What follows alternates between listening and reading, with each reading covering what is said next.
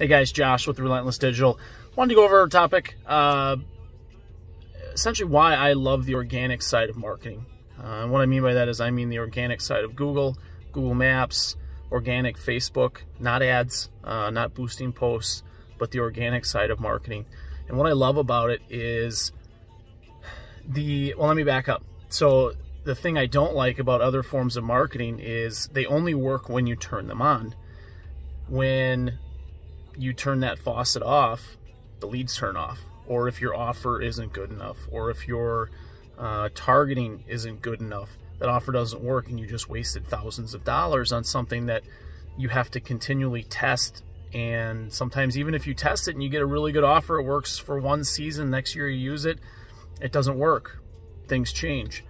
So the organic side of things is great because once you get that presence, and some of you guys have actually seen this through Facebook, once you become that household name, that brand name that people trust in your local area, your business grows by word of mouth through Facebook, through Instagram, through other various channels. It's the same thing with Google.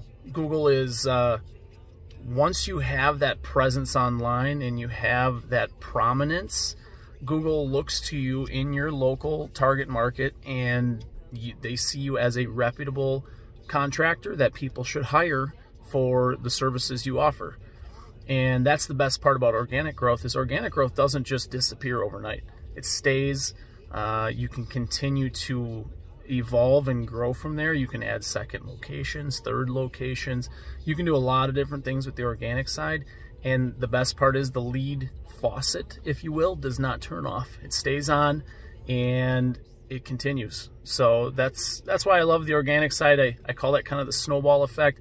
You know, you start with a very tiny snowball, you roll it up, and it continues to get bigger and bigger and bigger, and it's the same kind of effect that organic marketing has. So feel free, guys, any questions you got about organic marketing, happy to answer, happy to chat. No obligations. I'm not going to try to sell you anything. I'm not a salesperson. I suck at sales. But what I am good at is communication and making sure that you get results.